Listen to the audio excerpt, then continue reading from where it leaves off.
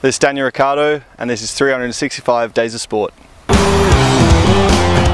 Hey, I'm back! Beefy, 365 Days of Sport. Have you missed me? Judging by our Facebook numbers, I don't think you have.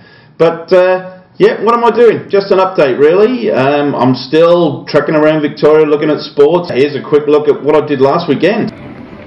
Friday night I was down at Dandenong for slot car racing. Yeah, get out the old scale electrics and have a whiz round. But they also do slot car drags as well. Absolute fly down the old 25 metre straight.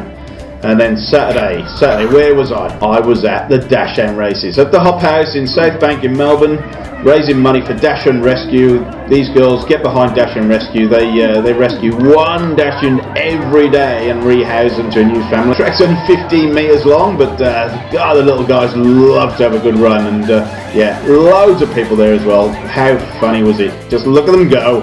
After having a swift orange juice, remember, I'm still off the beer. Gout, it's a killer. I went down to Cheltenham for disc golf. That's right, frisbee golf. Get a frisbee, chuck it as far as you can, aim for the bin thing, and Bob's your uncle. Yeah, I love the disc golf. We went out to the Vic Open a while ago and we did a show out there all that time ago, and yeah, fantastic. And I hope disc golf continues to grow. It's yeah, get out and about sport. I love it. And I went roller derbying. We did another show at the roller derby a while ago, and yeah, still big crowds, still lots of interest. And Victoria were actually hosting the girls from Western Australia in a massive free-for-all. I still haven't got a clue what's going on. You kind of get through the pack and race around and score points, and they try and biff you out the way. And yeah, but roller derby. Good to see the girls out on skates banging each other, or banging into each other, I should say. I've done that joke before. Yeah, roller derby, it still fascinates me, and I'm glad to see the girls can get out. Obstacle course racing. This one was like a 7-kilometre trek over lots of obstacles. There was barbed wire. There was no electrocutions in this one like you see in some of the others. And then I went up to Broadford, about an hour north of Melbourne, for a motorcycle meeting. There was your normal run-of-the-mill bikes, but there was also the sidecars. Now that's what I was there to see, sidecars. They were a small field, but magnificent to see guys hanging onto the back of sidecars at 150 miles an hour down the straight. I can't believe these blokes do it.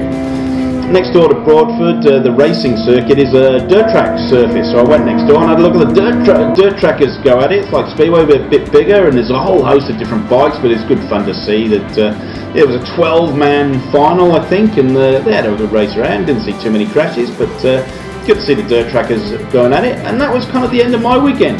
I'm trying to set this world record for the most number of sports seen in a 365-day period. Just hit 271. By the end of this, October 22nd, I should hit in between 305, 310, anywhere in between that, and that will be a world record. It'd be great to be able to set a Guinness World Record. I'd love to do that, but I do need your help. Just on the top of the website, 365daysofsport.com, there is a donate button. Click that and it'll go through. Any help would be really, really appreciated. I'd love some support. That would be fantastic.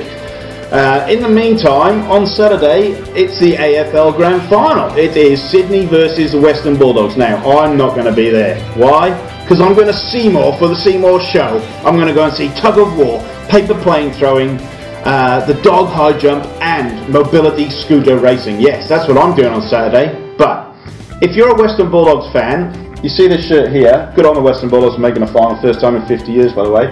If you are a Western Bulldogs fan, I have this shirt. Because I'm chasing money, I am prepared to let this go. If you want a Western Bulldogs jersey signed by Brad Johnson, please get in touch. It's a large size. It's a large cougar from the actual Western Bulldogs club. Yeah, just get in touch with me through the Facebook page and make me an offer. That would be brilliant. So that's it from me, Beefy. Please keep everything sporting.